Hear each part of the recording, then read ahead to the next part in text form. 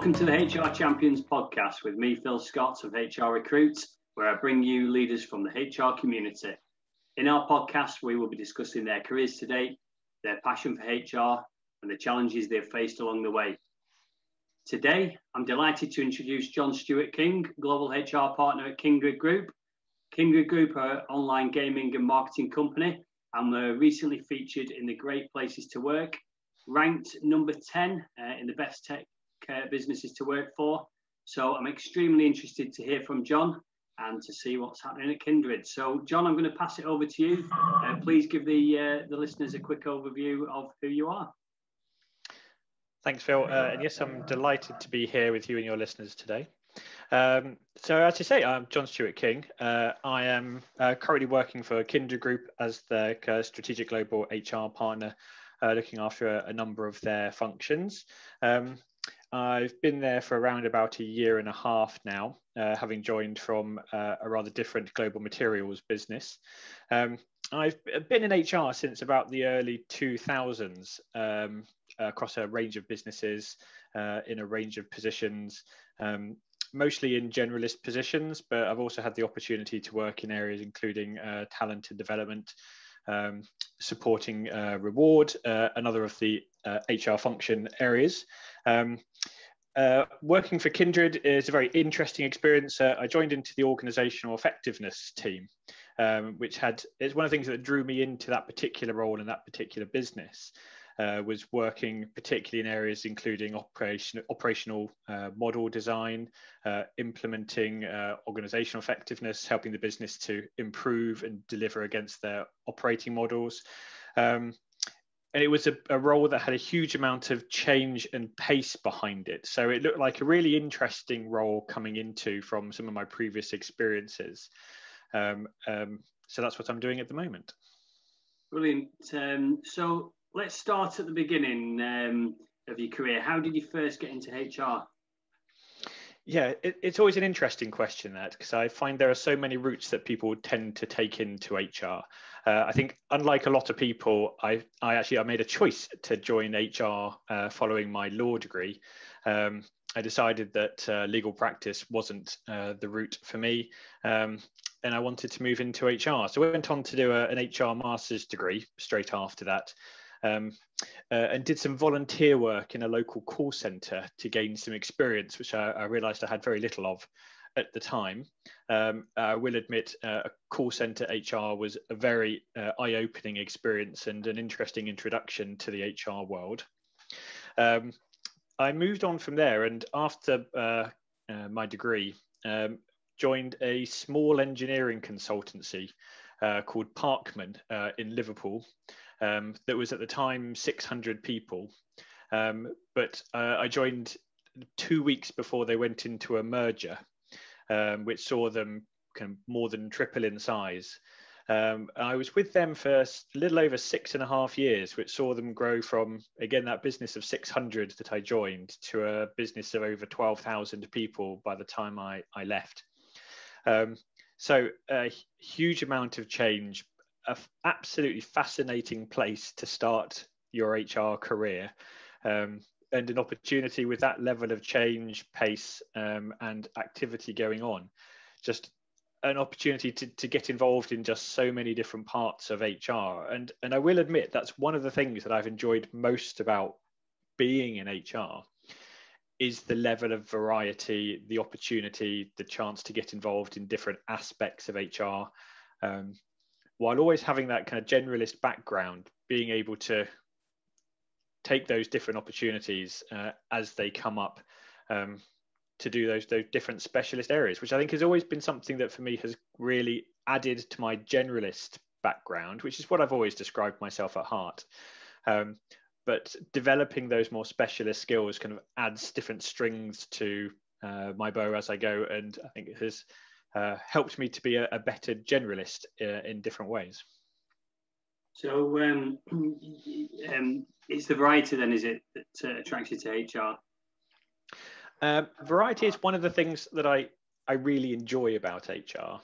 The variety of the roles and the activity and the things that we can do in HR.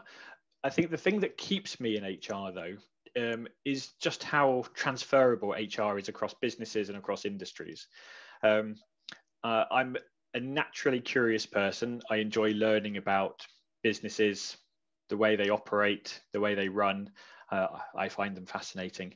And for me, one of the real benefits of HR is just how transferable it is. During my career, I've worked in an FMCG. Again, mentioned I worked in an engineering consultancy. Spent some time in a financial insurance company. Again, a global material science business, and now an online gambling business. So the ability to transfer industries and companies, I think, is what keeps me in HR and keeps things so fresh for me.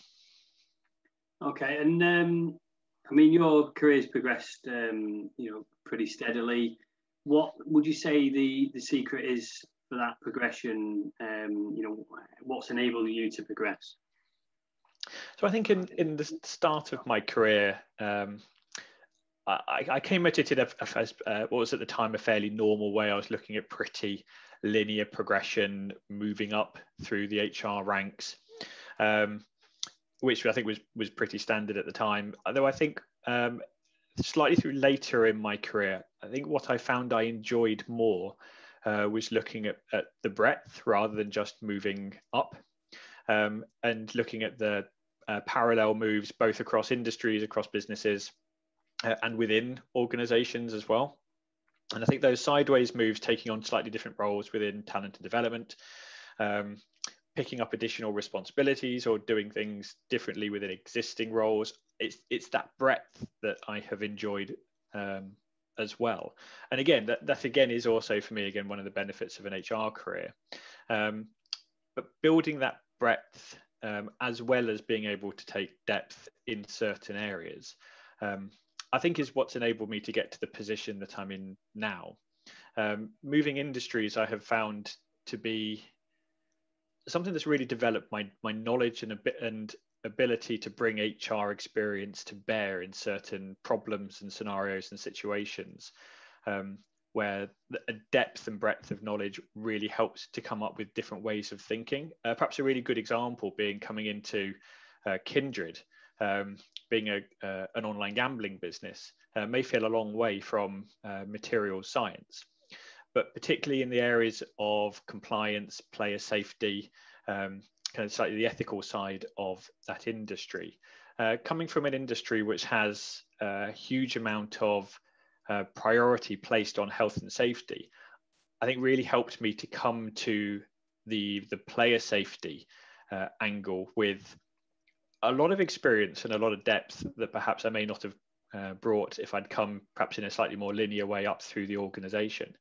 So again, I'm able to come with different perspectives, often best practices and knowledge and understanding from industries that might be in a different place from other organizations, and where those kind of parallel understanding of ways of working, behaviors, skill sets, enables me to bring something different to an HR role in those situations. And you sort of talk about breadth of experience. And when I chat with a lot of people on these sort of podcasts, one of the things that they say is that that they try not to sit in a silo, in just HR in a silo. I mean, have you found that? Is that what you do in your particular role? Do you get out into wider initiatives?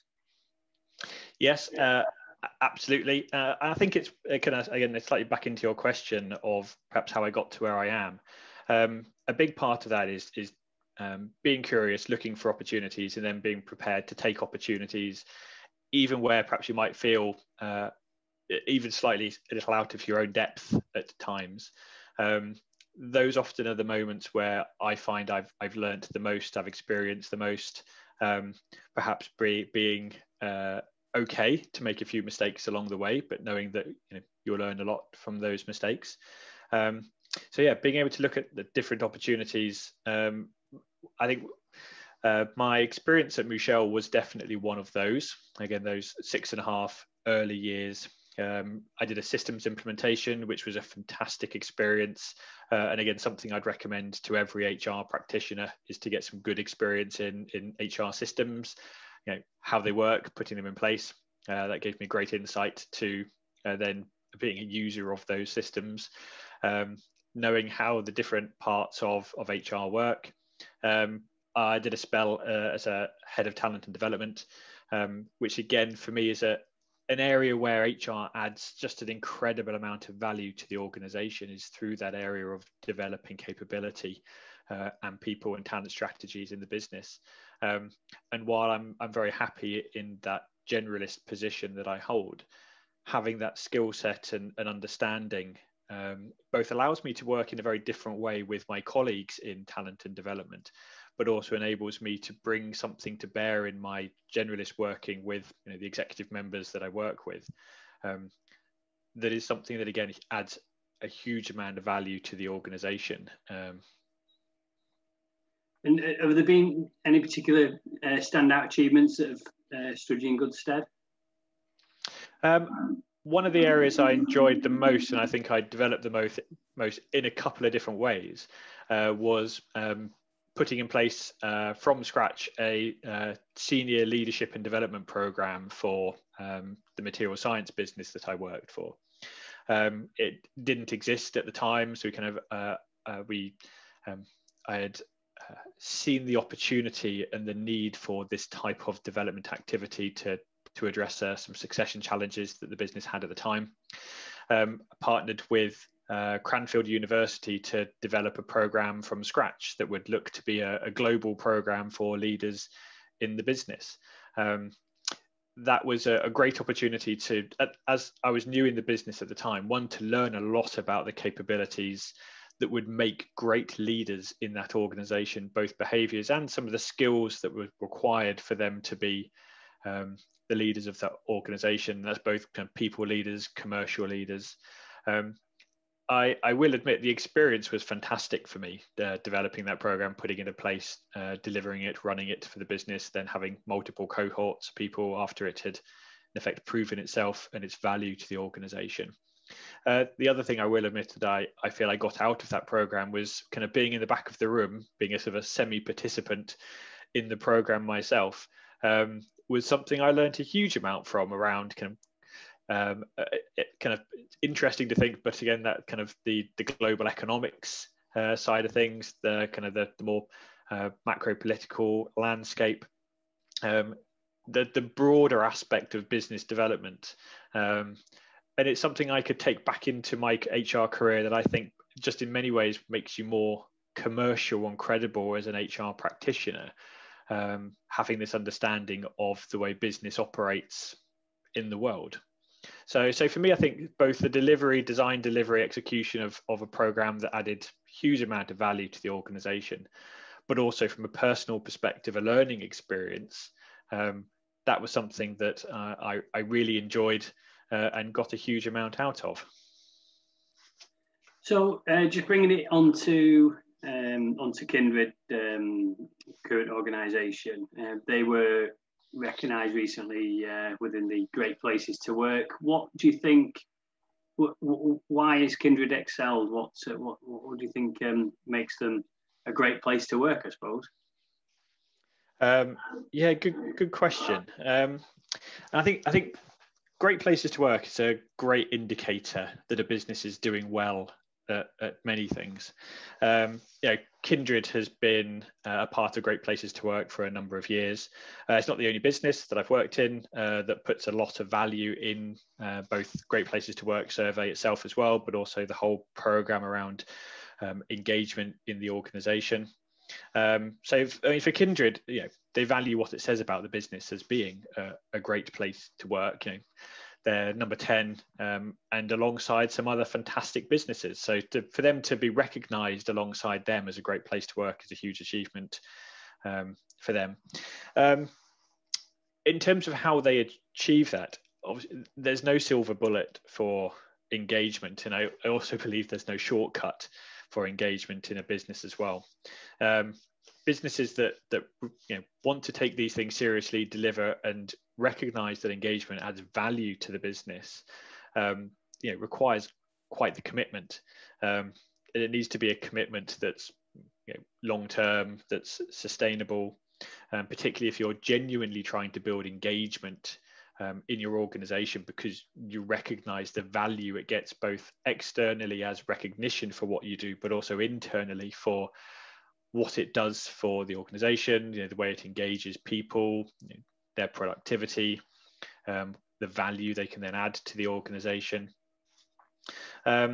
So when you come back to Kindred and what it's meant to them, I think one of the things that Kindred have always done very well at is really connecting people to the purpose of that business. What do they do? The business is an online gaming business, and they're incredibly passionate about what they do, and they're also very passionate about how they do it as well, and particularly that the role they play in the industry to be a leading example of an ethical and sustainable operator in an industry that it's a difficult industry to be in. It's difficult because it's a very high-paced business. Lots of regulation, very competitive, so challenging business to be in, and one where I'm sure a lot of your listeners may have some personal experience of people that have had problem gambling experiences, either through people they know in the past. So some challenge, but Kindred was both passionate as an operator, wanting to make gaming that enjoyable experience for customers, but also an experience that is safe for people to come to, and recognizes that they have a responsibility to their customers and to the population that engage with them as an operator. But yeah, their passion as an operator has always been there. It's where they started having that passion for creating a better gaming experience for their customers, and that kind of commitment, that culture, is still there and has grown over the years. And so having that clear sense of purpose, why we're here, what we're here to deliver, is something that really resonates deeply and personally with people, and it's something that our staff really connect to. And obviously that's not something that organizations can change or build overnight. But I think for me, if I think about what has really made Kindred successful, it is that purpose, that people really deeply and personally connect to why they work for Kindred. And I will admit I've had other organizations that have done this very well as well. I worked for SC Johnson for a period of time, and that was another industry, or another business that had a very clear, long and well-established connection to both its people and also to the environment. As a result, they really walked the talk in that space, and their teams, their people understood that. They saw the commitment from the organization, and that made a connection to them as well. And it's that clarity of purpose, I think, that really sets a lot of organizations apart that do engagement really well. And Kindred does the hygiene factors, I think, well. They do a number of things, particularly around, from a local perspective. They have local engagement champions who champion local initiatives to help engage and do things that are relevant and meaningful for the local populations. There's global activities that also really help to engage people. A good example would be the level of value they place against action against the Great Places to Work feedback. So genuinely taking the feedback, making decisions, wanting to improve, feeding that back. So, and that for me is, I think, is a lot of the hygiene around how you do and how you engage with an activity like Great Places to Work surveys. But in terms of how that really makes the difference to an organization, that really is the why and the purpose, and something that people genuinely and personally connect to. And I know when we've spoken previously, we've talked about fast-paced environments and how Kindred's, in that sector where regulation and the industry changes pretty rapidly. And you mentioned how it's important to continually realign your workforce and the skills. How do you manage to achieve that? Being an online gaming organization, again, we've got brands in the UK like 32 Red, Unibet, so quite well-known brands in the organization. As I said, the industry is highly competitive, subject to really rapid regulatory change, and also technological change is incredibly rapid in that business, and in lots of different places as well. The business has grown rapidly over the last 20 years, and particularly in the recent few years, it's grown to be a business of kind of nearly a £1 billion annual revenue, from around about 17,000 employees. It's again a global business in many parts of the world, including growing in the United States at the moment. So yes, a very fast-paced organization, which means the business has to be able to be agile and adapt to those changes. A big way it does that is to be alert to the changes in the world, the regulatory changes that can come on very quickly. And I think also it's about being really focused on the customers and the way that why our customers choose us, and how we engage and work alongside our customers. It may be slightly oversimplifying to say, one of the ways that it achieves aligning its workforce against what it needs to do is making sure it's got the right roles and then the right people in the right roles. But that's kind of it at heart. But then how it achieves that's the challenging part.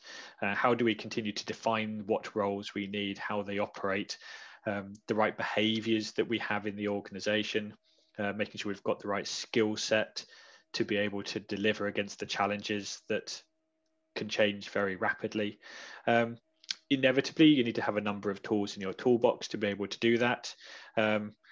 Like any business, particularly in very challenging times, unfortunately, it does have to make redundancies at times. It's always a last resort option, but it is something that, again, I think any industry in that kind of highly changeable industry needs to face into. But the way it does it, particularly to make sure that those are last resort actions, is by taking that long-term view of skills and capabilities, and having a real commitment to internal learning, development, progression and appointment. So the business tries quite actively to have a strong balance of internal promotion and development as well as external appointments and people coming into the organization. That means we can try to keep a good balance of fresh perspective, external mindset and insight, as well as strong internal knowledge about the business, about the industry. And by growing the skills that we need, we can do that.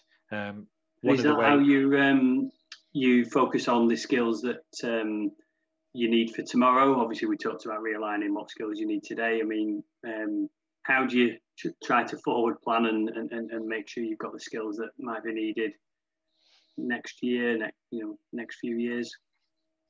Yes, and obviously any plan that looks further than a year will probably be different by the time you reach it. So ones that has to be constantly readjusted. The best way I think to describe it is that the business tries really hard to foster an internal learning culture, where we really encourage people to develop themselves, to develop their skills, to be externally referenced in their industry, to be well connected, to be developing their behaviors as well as their technical skill set. We work very hard around areas of management and leadership capability. It's also a business that really likes to promote from within and develop its own and build the capabilities that it needs, rather than being reliant on other industries and other companies to develop skills and then buy them in, which may not be exactly accurate for what we're looking for. So that learning culture is really important. We've invested heavily both in technology, people, courses, content, and that's a really good way that we continue to make sure that the capabilities and skills are aligned to what the business needs. And how has COVID-19 affected the business operationally? Yeah, I think the business was fairly well placed, being a digital business.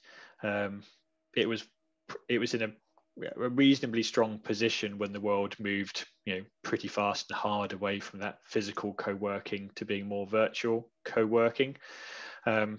So I think we were in the starting blocks already in a good position. A lot of the technology was there, and it's not just obviously the technology, it's the culture that allows people to both work but also then collaborate from a virtual perspective. So the culture was good. I think what the COVID situation saying that has done is merely accelerate the direction that this industry and many others was already going, which was to make it more virtual, more global. I think it really just accelerated and forced a lot of organizations to kind of push ahead with these activities anyway. So I think in many ways, fortunately, not too much of a surprise. I'm very fortunate that this business, being an online business, was in that slightly more ready, prepared, and therefore was able to adjust very quickly, particularly compared to perhaps an organization that's requires much more presence, like a manufacturing or a logistics business, where you don't have quite the same level of opportunity to move to home working quite in as a seamless way that other organizations are going to be able to do. I think though COVID, it's put a lot of businesses in a very difficult position, and clearly a lot of businesses at the moment are fighting for their survival. But the one thing I think this does, particularly from an HR perspective, I think HR has never been put more at the heart of the current situation and the current level of change. The change, it's interesting because it's a condition, unlike the financial crisis, which was a much more intangible crisis. This is a crisis that is about as physical as you can possibly get. It affects people, and that is where HR absolutely step into their own when it's all about the people. So while there's no doubt, particularly I do think from an HR perspective, it's probably one of the most challenging times at the moment to be an HR professional.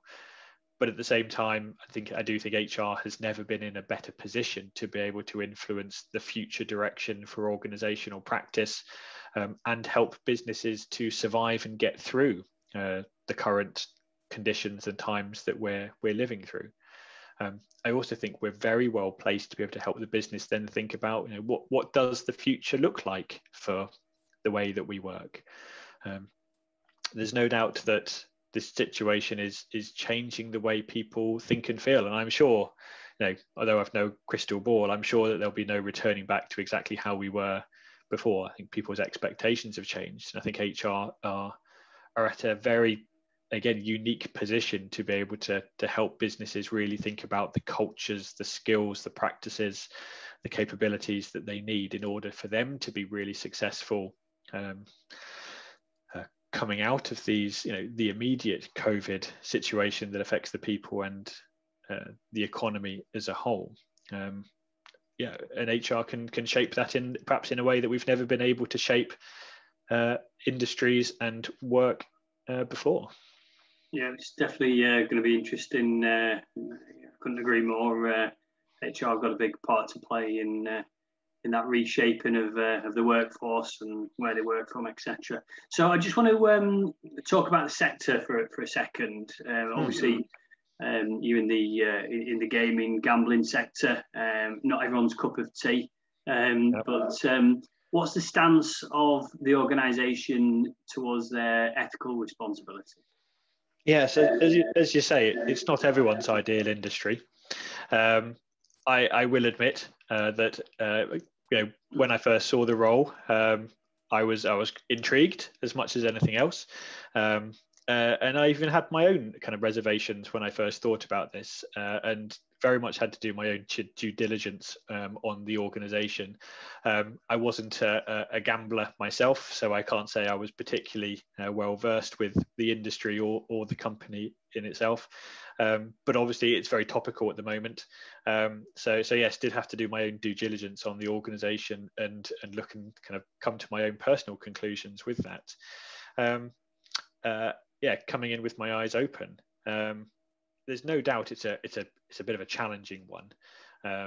As I said before, it's an industry where, in some ways similar to the drinks industry, people can experience genuine, real harm, where as problem gambling is a part of the industry.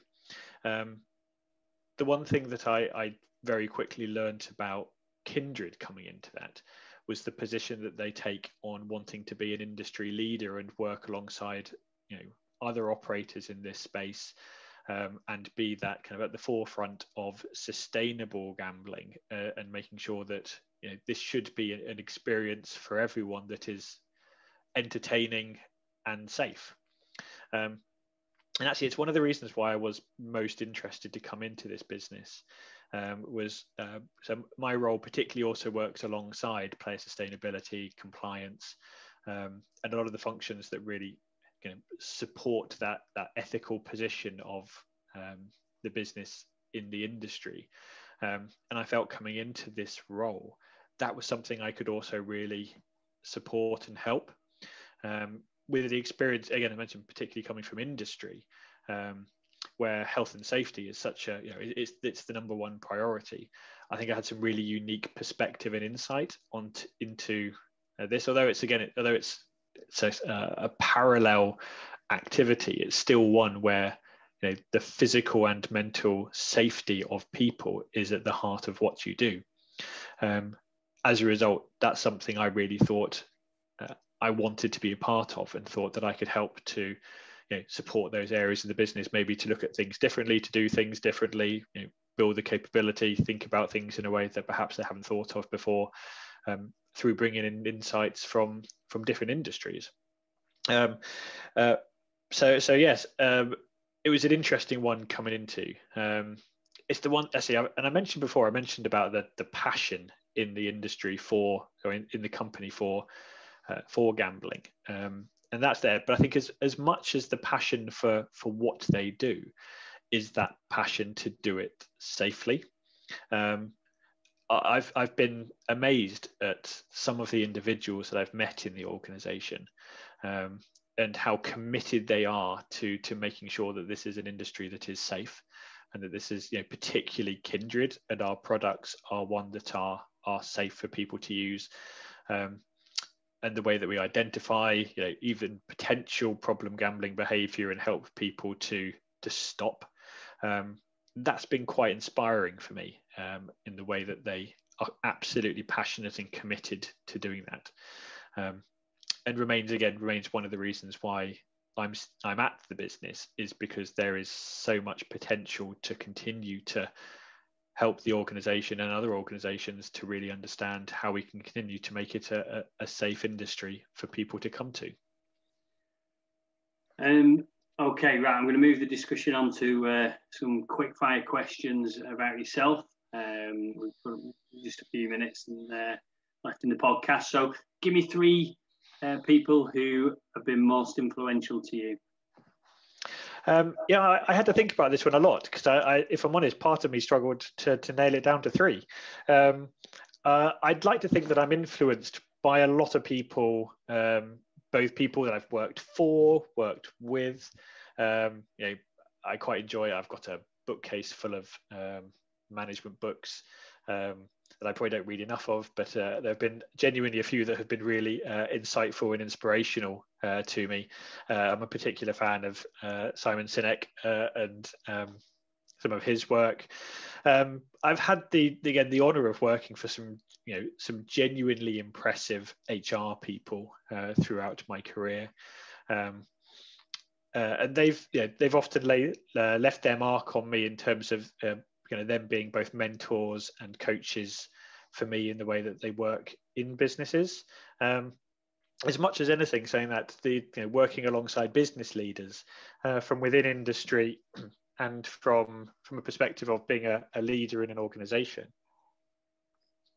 has inspired me a lot, because again I do look at HR as being a business function, and one that contributes in the same way that finance does, and then the other part of a business organization. And so working alongside general business leaders has been very shaping for me in the way I think about HR and the way I deliver an HR service to an organization.